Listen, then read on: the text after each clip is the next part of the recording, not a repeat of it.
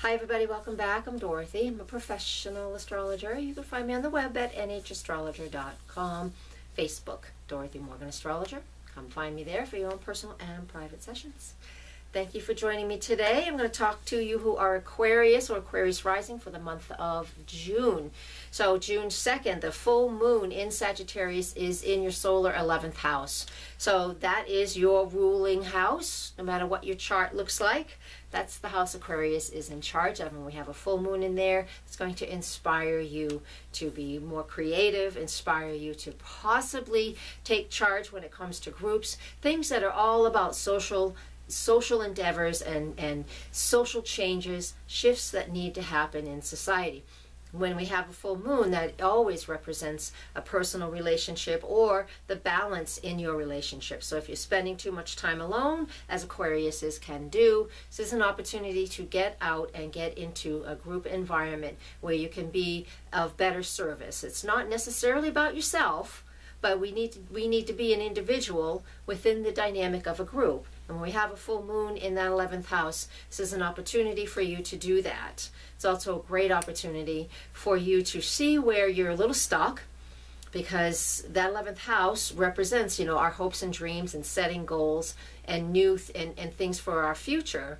But it's a full moon, so that's about letting go. So where are you stuck? It's also a good opportunity for you to release old ideas about, that was my New England accent kicking in there, old ideas about where you need to be and the goals that you have set. If things aren't working, it's time for you to release some of those thoughts and ideas that are really stuck in your Aquarius head, okay? I know you guys can get really, it's a fixed air, you guys get stuck on one idea, and it's awful hard for you to work your way out of it. So be aware of that, release something if you need to, all right? Now, let's move on to June 5th. Venus moves into the sign of Leo in your solar 7th house. That just means that relationships have been on your mind, all right? And I say that because Jupiter's been in Leo for almost a year now in your 7th house of partnerships and relationships. Typically, these are the love relationships at 7th house, but they can at times represent business partnerships. So you have to decide which it is for you. But Venus is moving in there, will be in that 7th house for the next 3.5 weeks from June into July. And so while it does move through there, you can be very creative, be very expressive, love, love, love. Venus in Leo is passionate and is all about bringing beautiful things to us. It's the great hot warm sun, it's flashy jewelry, it is all about treating your partner well or you wanting to be treated well by your partner. All right, and then if you two are passionate about something, you can do that together. If you need to reignite your passion in your relationship, you can do that too. So these are some fabulous opportunities while Venus is in Leo moving through your 7th house. Okay, all right. Next, June 11th, Mercury is going direct. It has been retrograde since May 18th. Gosh, I've been saying May 18th and I actually haven't checked. I hope I'm right. I've been saying it through all of these videos. Anyways, Mercury going direct is in your 5th house, and that 5th house, again, it represents Leo energy in on some ways because Leo rules that area. So here we are again. Mercury's been retrograde in the area that is all about what we're passionate about.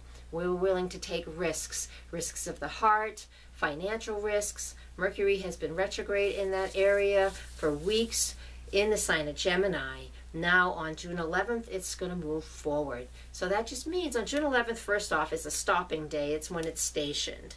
And so not much is going to go on that day. But once we get past June 11th and things start to move forward, then you will be able to redefine some of the things that you've been just thinking about for a while. That retrograde of Mercury in Gemini is all about air, air, air. I'm going to think, think, think. And you're also an air sign.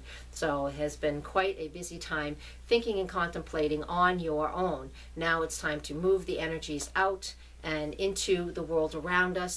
The new moon on June 16th in Gemini in the same area is all about setting new goals for new adventures, what you're passionate about, what you're creative about, and really digging in and having some fun and really enjoying life.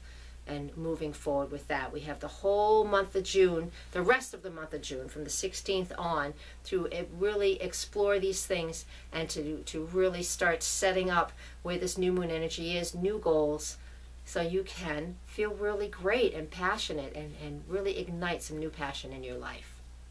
I will finish with June 21st, the summer solstice. Sun moves into the sign of Cancer, into your 6th house, and when it moves into that 6th house, well, it already moves in there. Yeah, when it moves into that 6th house, that's all about focusing in on what your daily routine is, what you love to do on a daily basis. In the sign of Cancer means you will be focusing at home and what is going on at home with those you love and those you care and nurture for, and those who do that for you as well.